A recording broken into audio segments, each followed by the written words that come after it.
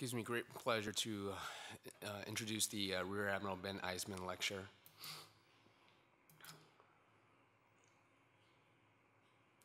Rear Admiral Ben Eiseman was born in 1917. He received his, at Yale University, his BA in 1939, went to Harvard for his MD, and he did his residency between Mass General and Washington University.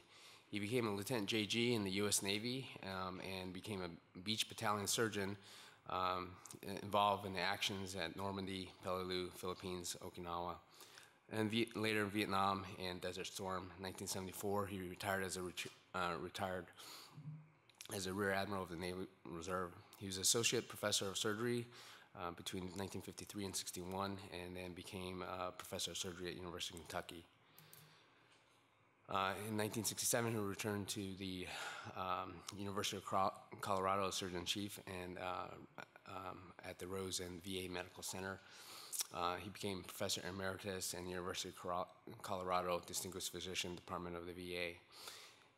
His definition of emeritus and distinguished, as so fondly recognized by his colleagues, that he left the office in the early afternoon if he began his day at 0600 hours, with 5-day weekly rounding and teaching.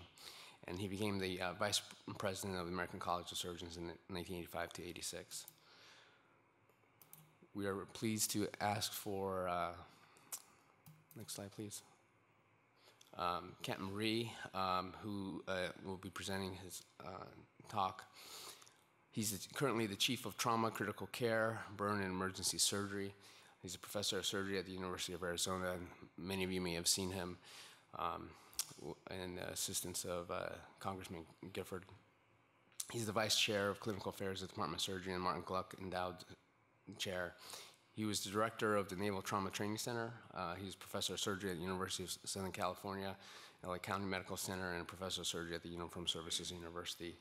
He spent 24 years on active duty and was one of the first trauma surgeons in Camp Rhino, Afghanistan. He graduated from USIS in '87, did most of his training in the Southern California area, did his trauma critical care in Harborview in '95, and then also had a diploma of medical care catastrophes in 1999. He currently serves on the American College of Surgery Committee on Trauma. He's involved with the Defense Health Board's Subcommittee on Trauma and Injury, and he was on the committee for the TCCC.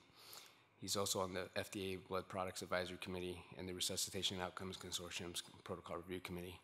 So without further delay, I'd like to introduce Captain Rhee.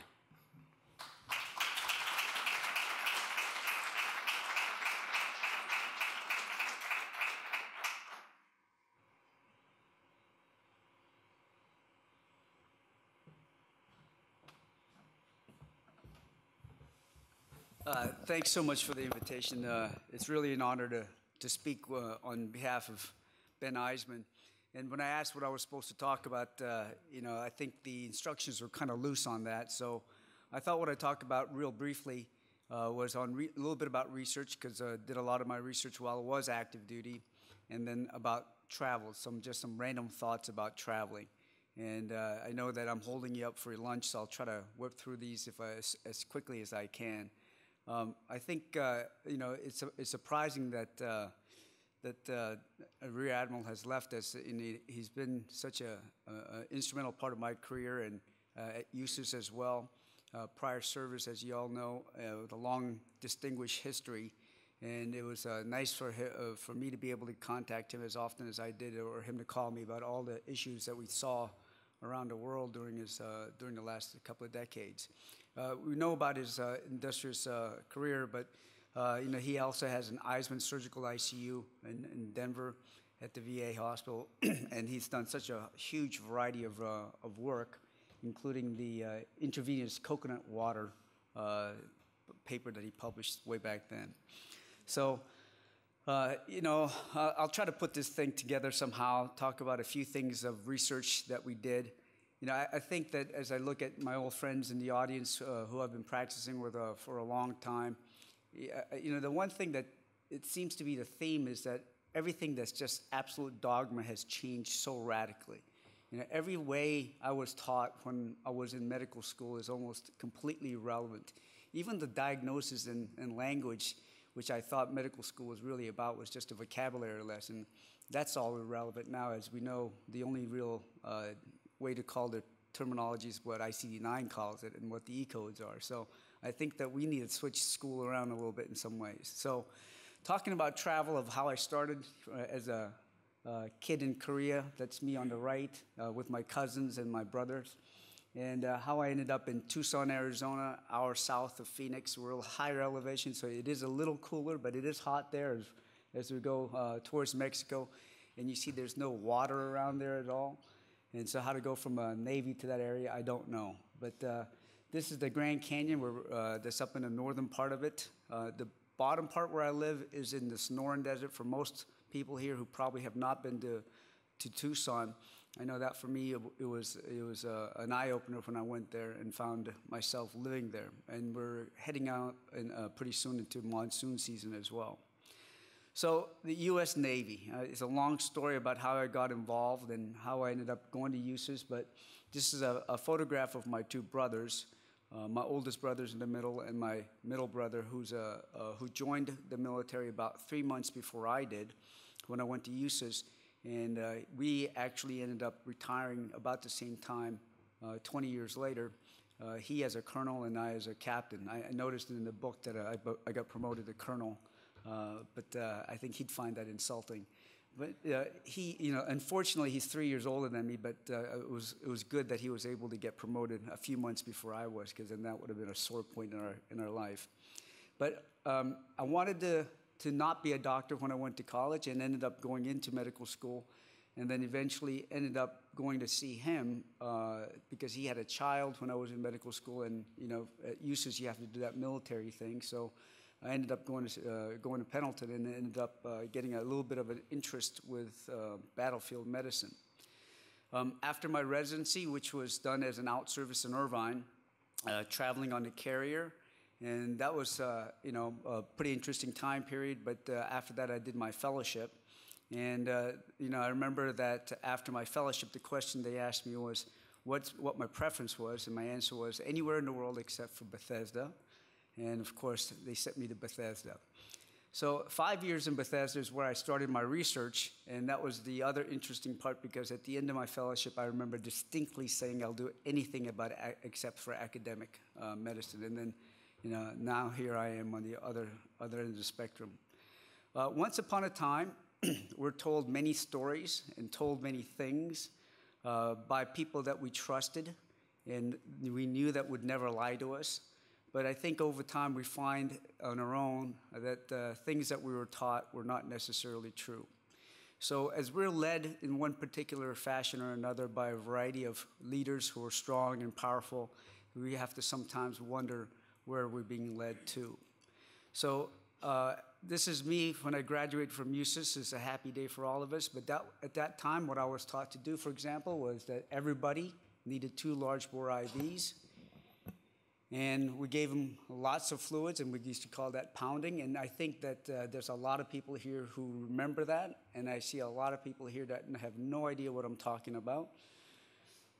And when I did my rotation in medical school, I went to Charity Hospital in New Orleans, worked with Dr. McSwain, and we used to do cut-downs for every major trauma and put the actual IV lines in, because those catheters were not big enough.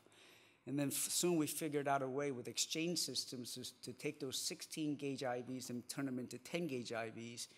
And I was concentrating with the Israeli forces on trying to figure out how to infuse fluids faster. We just could not get the fluids in fast enough.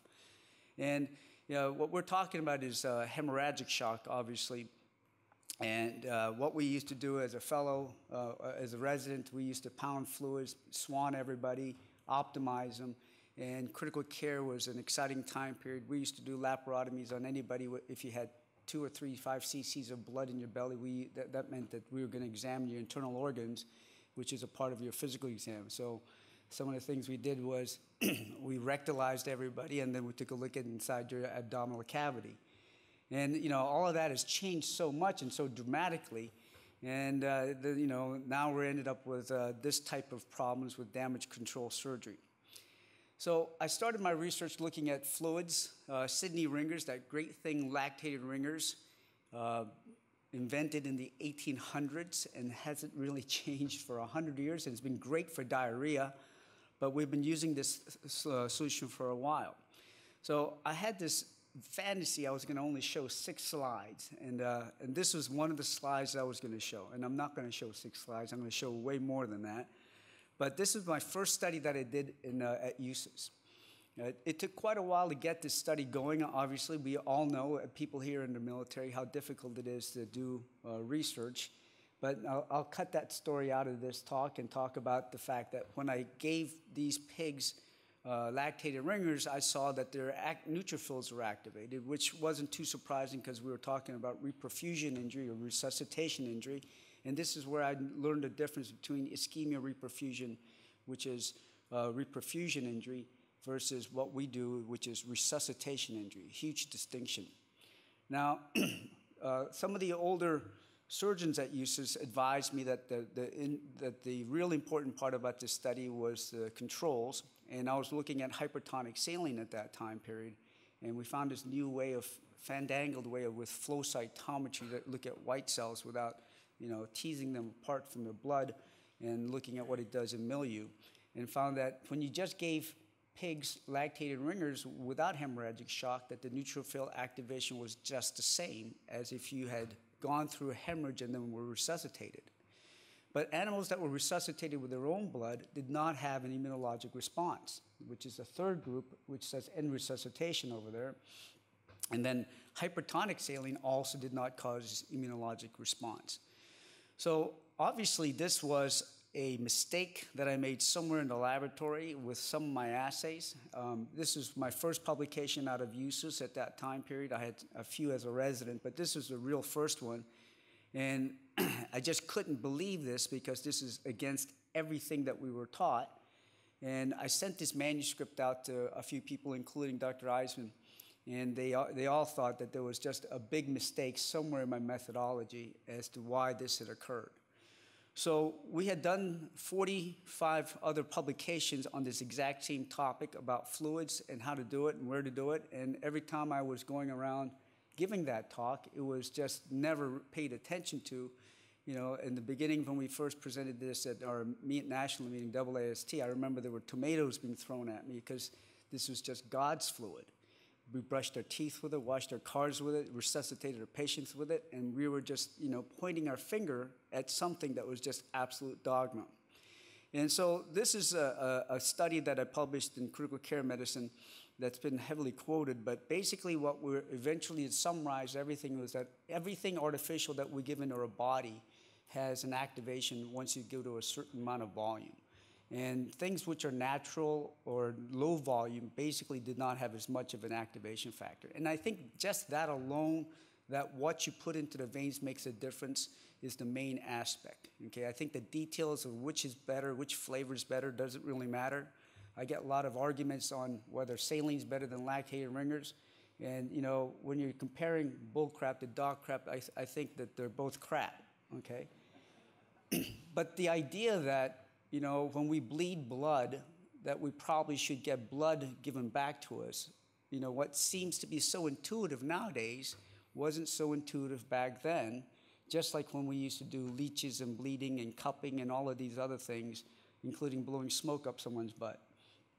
And eventually, to cut that short, we came across this idea of damage control resuscitation, which talks about the use of permissive hypotension, minimalization of crystalloids, using hypertonic saline when you can, and then using blood products and even drugs in the future.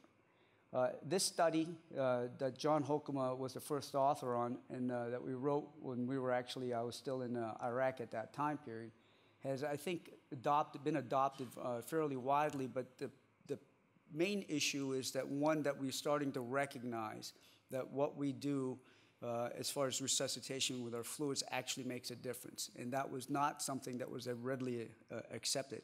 And now to really have you start thinking about, how do I get blood back into somebody? Because we know the logistics of doing that is not so easy.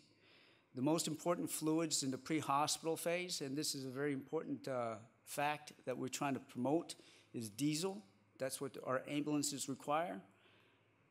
And now we've eventually gotten around to the point where we're doing massive transfusion protocol. Lactated ringers has also been changed now. Baxter makes their lactated ringers with L-lactate and not D-lactate. And basically, I would say if I could teach the residents or the younger people here one thing is that there's a dose effect. You know, when you have a headache and you take a Tylenol, it makes your headache go away, but you shouldn't be taking a bottle of this stuff, right? So what we put into our body can be tolerated to a degree, especially when we're dehydrated, but when you're blood loss, when you have blood loss, you're anemic and you start filling that back up, when we get to about 8 liters, what we find is that that's when we start to get into the toxic effects. So it does make a difference how much volume you give somebody, and sometimes when you give too much of that, it's like putting fuel into the fire. So again, this is an algorithm that I wrote up for TCCC. I was able to get this passed because one of the key surgeons that was an opponent to this left the room to go to the bathroom, and I was able to get this through the committee really quickly. And now that to see that it's adopted where we control bleeding, use a tourniquet, and then you just get them the heck out of there.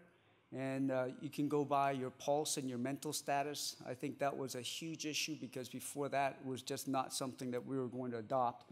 But if you are okay and you have a broken leg and you have a minor injury, and these are some of the over triages that we were talking about, but some of those people need to get out of theater anyways. The issue is that these people can probably drink a canteen and it'd be okay. So getting those types of concepts into medicine and the dogmas changed, I think, is a true satisfying part about research. Now, one of the things I was actually able to do during the war, which was my biggest experimental grounds in my laboratory, was when I started using walking blood bank. Of course, having never done this before and only having read about it, to actually look at people in the eyes and say, yes, we are going to do this, it won't kill anybody, and you start doing this, and people lay down and you get the blood out of them, and you start infusing it. That's our medic, who's normally a Pennsylvania tow truck driver. He says, I can't help you when you're operating on my brethren, but I can give you my blood. And then we used to have this voice-activated automatic transfusion device called the chaplain. So making the point that, you know, frozen orange juice and concentrated stuff and refrigerated nasty stuff it's not as good as the fresh stuff. And that when we talk about blood, it's better to give you the whole blood rather than the components. Eating the coffee beans and the sugar one after the other and then making a coffee in your stomach is not the way to go. So until we get that whole blood coming, we have instituted the massive transfusion protocol, and I think that's now all of a sudden become ubiquitous across the country, and I think that is an advancement that we have made a huge improvement on. Even little things which are improvements that people adopt is satisfying. So what you'll notice here, we don't use the level 1 warmer anymore, but those bags have numbers on it, so all of our blood that comes out of our blood bank has numbers on it, so you don't have to ask your anesthesiologist, you know, how much of this did you give and how much did you give. When you look up, you know exactly where you're at, where you need to go. So whether this is on the day after or even 3rd or 4th or 5th day in the ICU, when you see unit number 42 hanging, you know exactly where you're standing. So those are little things I think that we'd like to promote. Random thought number 1, when I was in USAS doing a lot of this research, I did have an opportunity, obviously given to me by the military, as I was able to accompany President Clinton, and I did get to see the Great Wall of China through that effect. That picture in the lower left-hand corner is with Connie Moriano, who was a USAS graduate as well, and she was President Clinton's physician who hired me for this gig. So eventually ended up going with the first forward surgical team, which was something also I got a chance to really help mold and piece together at USAS. And it was nice that I got to go to Camp Rhino to test that concept out. But you know, that was as a fleet surgical team, and traveling in these modes are fun and exciting and interesting, especially these concepts where we can elevate trucks with air on the water and, you know, fly across the oceans and invade the seas that way and the beaches that way. And on the left-hand side, that's the pilot house where it takes 3 pilots to run one of these things. One guy that controls the air, the other one does the speed, and the other one just points it in the right direction. But during those times in the military, these are the things that I miss the most. I think about my times in the service is the chance to go out and travel and see the rest of the world in all sorts of fashion. Probably the most fun I've had traveling with my clothes on is when you get these spy rigs, flying you around in the air. I'm the second to the bottom, they're the little guy. And that's when you really, truly feel like you're flying like a bird. So in Camp Rhino, when we got back after the time out there, what we noticed was that we needed to get some hemorrhage control. So back to USIS to do this model where we would transect the artery. And I told them go through the muscles, and they said, well, what about the nerve? Well, that's when a bullet does. When it goes through your artery, it hits the nerve as well. But, let's try these products that the Navy had asked me to do. And this model has taken on a lot of use, but we were trying a variety of different products, but this one particular product came out, which is called Quick Clot, where the bleeding was the least and had the highest survival rate. And as a result of that, I think that was the boom in local hemostatic agents with chitosan and Quick Clot and combat gauze and all of those things. This is Matt Martin's patient it was in Afghanistan, right, Matt? It's in Iraq, where they use Quick Clot on this guy out there as well.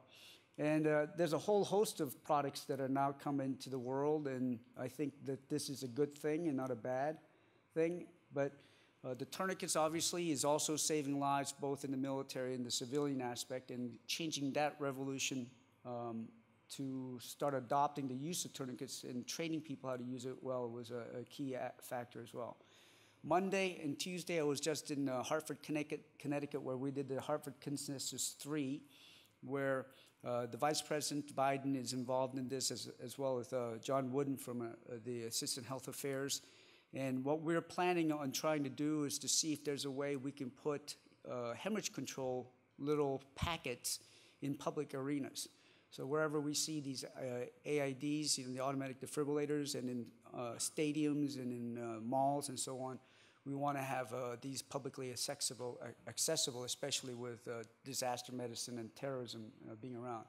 So to see, this hemorrhage control becoming ubiquitous everywhere, starting with little things like a animal model in research, I think is the main component. Pearl Harbor Day, which is December 7th in Ramadi. Ramadi's getting in the news again, but these guys come in with tourniquets with life-saving maneuvers. The other part is talking about a few things as well. Damage control, we know the history of these things. Michael Rotundo published the first study with this title, and that's because of Bill Schwab, who was in the military, was a Navy officer, and that's when he used that term damage control. And this study that they published back then that kind of started the revolution, or it was ongoing anyways, but it was really one of the big advocates for it, was done because there's this one study on 46 patients. And, for a study with 46 patients to revolutionize surgery, I think is just amazing and revolutionary. So they didn't find a difference in mortality. So what they did was they looked at a subgroup, and they said if you have vascular injury and a lot of injuries, that if you did damage control surgery on them, that the survival rate went from 11% to 77%. And so that sounds like a good thing. But if you look at this data, what you find is that first row where it says 55 to 58%, that was the overall group. The group that got damage control versus the ones that didn't is about the same. I think everybody would agree 55 and 58 is about the same. But again, that they really emphasize the second row, the 11% versus 77% in the sick patients. There's a higher survival rate. But if you notice the rest of the data, if you're not that sick, your mortality rate goes up tremendously on people who got damage control because they didn't need that surgery. Okay, so I think that it's amazing that they forgot to really talk about that last row in their paper. They just talked about the first 2 rows and got this adopted. So we know that this issue is partly due to the resuscitation, and we know about all of this stuff that has become popularized, and we're so happy that we found a $2 bag. But nowadays, ventral hernia surgery and has become a huge component of general surgery, which was not even in existence when I was in my training. And this is iatrogenic, my friends, iatrogenic injuries that we're causing to each other, and we have to figure out whether this is a good thing or not. And, you know, I know trauma directors, some of them say if it's a trauma patient, we leave them all open for everybody. Everybody gets damage control laparotomies. So I think before we take our marching orders from just about anybody, we have to really look at this, and we've been able to show that doing damage control surgery and reducing it actually saves lives. So in Arizona, we are not doing damage control surgery. There's an occasional one that we'll do about 5 to 10% of the time, especially when I'm not in town. But when I'm home, we don't do that much. But this has been the other wave where we show that when we stopped doing damage control surgery, laparotomies, that our survival rate is actually even better.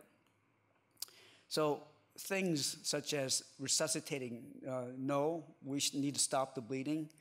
We don't want to use those catheters, those Swan-Ganz catheters anymore in open bellies. These are just a few of the things I think we've been able to change in medicine over the last couple of decades. And that's all part of doing research. And so this is just an irrelevant picture that is grotesque, but people like it. So, you know, as for the military crowd, we've all been out here. This is in Ramadi. And it's amazing that we're still operating in the mud, just like it was in the MASH days in Korea. But those are, you know, experiences that we'll never forget, and it's been very valuable. And I think that's some of the good times that the military has afforded us. I really thoroughly enjoyed my deployments because, you know, I didn't have to think about who to shoot or anything like that. I got a chance to just help and serve our country and help humanity when people were hurting each other. But there's other good bennies, such as them letting me get onto a tank. My son likes this picture because he says I look like a North Korean. But where else does a doctor get to drive around a tank? And operate in shorts. So LA County, where we were doing training for these military personnel, doing more research, helping people out, is an area where we started to really talk about blood again. And this paper just came out last month, which is just, you say blood in your chest you can give back into their veins after you filter it. It's not a big deal. It's better than throwing it away. And there's a lot of these types of kits that you can use, and as long as you filter the blood, it's pretty good. And then you just shove it back in with any way you want to. And so this is just a video showing how it's done for those who are not used to doing this. But it's something that we do in Arizona, and I highly recommend. There's a lot of people that were worried about this technique because they were worried about the laboratory data showing that it's not the best blood, but it is your blood, and it's what you had in your body a few minutes ago. The last area of research I'm going to just touch on briefly is this thing called pigtail catheters. I think of all the things that I've done research-wise where we've been able to change medicine, I'm hoping that this one will take off more than anything else. And I think I'll be able to help more humans with this technique than anything else. We use it for pneumothorax, and there's plenty of that. And if I can get everybody in the country and then the world, China, Russia, Mexico, South America to do this, and the numbers of people that won't get large bore chest tubes tunneled into their chest, that's going to be a good thing. You know, the question is how effective it is. We've done the studies to show that small tubes versus big tube, it doesn't matter for blood. It's effective for pneumothorax. It's effective for hemothorax because I was taught that blood comes out of any hole. We transfuse blood through 25 gauge IVs into infants. Blood comes out of any hole. Clot doesn't come out of any hole. Clot doesn't come out of those chest tubes because it's jello. And I don't know if you know this, but you know when you put your chest tube on suction, the chest tube device, which is done with that 3-bottle thing, was designed to minimize the suction, okay? So we have a little hand pump now that we can use to suck out clot, And they actually come out of any hole, any size hole, if it's, you know, as long as it's not a micro hole. This is a guy shot in the back, goes through his, right under the clavicle, missed his subclavian artery. I was doing a laparotomy on someone else, and they would occasionally come in and tell me about this guy, and he was bleeding out got 2 liters out of his pigtail that we had put in. And so I got done with the case, took a look at this guy, booked him for the OR, because that's what the books tell us. And by the time I got to him, the dude's okay. You know how much he bled out? 3.5 liters. How's that tube over there feel? Okay, and the reason he's okay is because the nurses just kept giving the blood back to him. So I wouldn't recommend and teach that you not operate on someone with 3.5 liters of blood out, but this was over like 6 hours, and every time we went back to the guy to take him to the OR, he was doing so well, we didn't do it. So it's a new concept, but I know that when I was graduating from college with a mullet, that the things that I predicted was very different, but what I did do in college was I used these things. You guys know what this is? Okay, all the old guys are doing this. These are computer cards, all right? And when you type them, you don't know what you're typing because we didn't have computer screens, all right? All right, I know I don't look that old, I'm hopefully, but this is the way it was. This is the very first Marine Corps Palm pilot. We dreamed of car phones. And I had a Motorola flip phone when I was with President Clinton in China. I thought that was the hottest stuff out there in the world, okay? The future of medicine, we can take hearts from dead people and stick it into dying people, okay? That was not conceivable 50 years ago, all right? You can shoot lasers into your eyes so you don't have to wear glasses. Okay, the things that we can do in the future is going to be astronomical, and you can't imagine what we're going to be able to do. Could I have sound on this?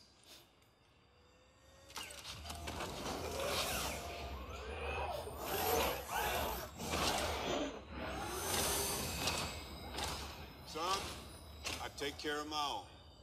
You get me what I need, I'll see to it you get your legs back when you rotate home. Your real legs. You know, extremity transplantation, that's going to be in our future as well. Giffords was shot. There was a mass casualty in Tucson. I got a lot of press from that. Got to meet the folks. I got to have dinner at the White House and got to sit across the table with the President of Korea, Michelle, President Ford, other important people, I guess. And that guy, who was very important. You know who that guy is? Harold and Kumar. He was a best well-known Korean. That's why he got invited to dinner as well. And then the final benefit, I think, of all this, I'm going to show this because Matt likes me to show this video. I got a F-16 hometown hero ride. This is the best way to travel that I can imagine. You paint your name on the bird.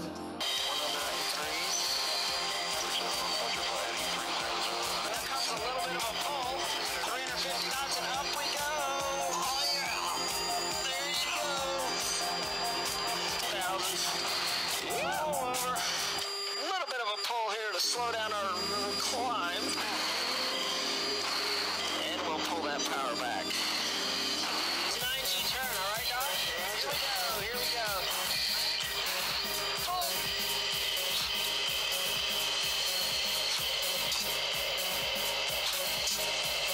Roll out. How's that?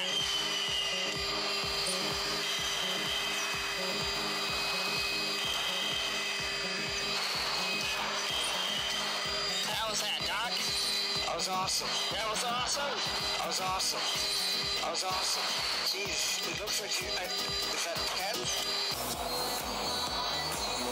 So the 10-minute version is on YouTube if you want to look at it. Just type in Peter Rhee F-16. But we ended up pulling 10 Gs, but he won't admit it because if he says that we pulled 10 Gs, they have to rip the whole airplane apart.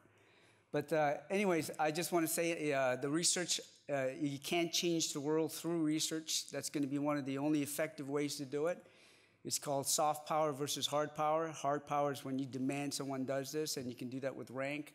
But when you convince your troops why it's a good mission, that it's a better way to do it. It's an honor for me to be chosen for the Ben Eiseman lecture. And I just want to say thanks, and thanks for enduring with me before lunch.